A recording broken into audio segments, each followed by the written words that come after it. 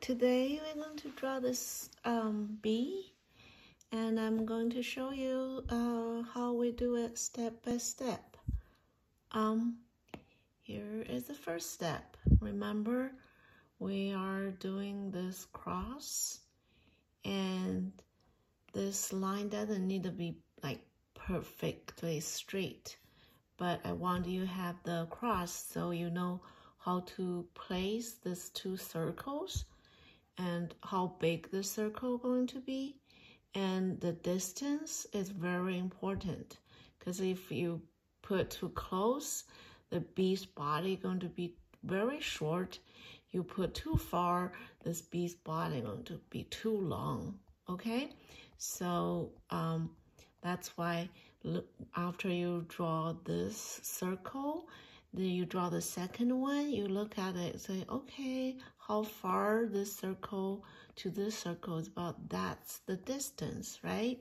And the circle is lower than that circle. You can tell by, this is up to this line, this is like down to this center line, right? Okay, that's the first step.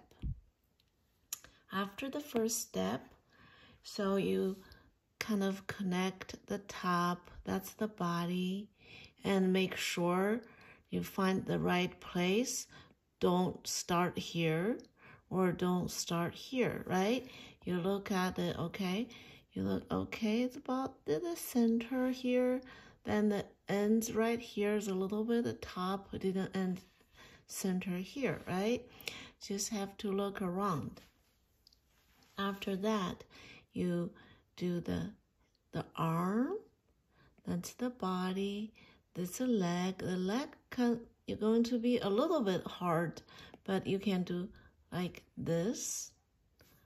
Okay, one more time. You can do the top first, then you add the feet. All right, and try that.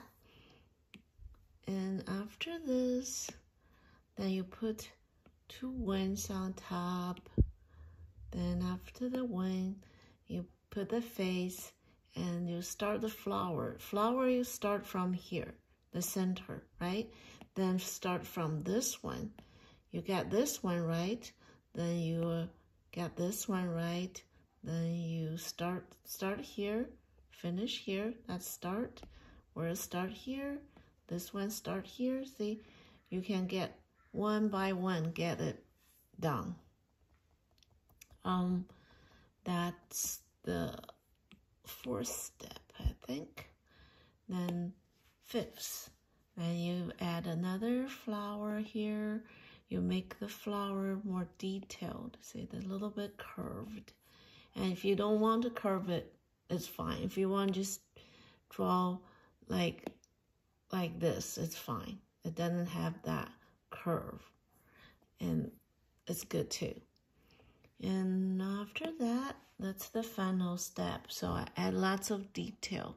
See, lots of details, and the wrinkle on the flower, and the thumb on the back.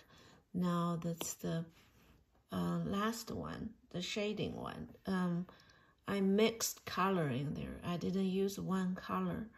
I used this red with purple, this dark green with a light yellow bit green, and this is I mix yellow with orange.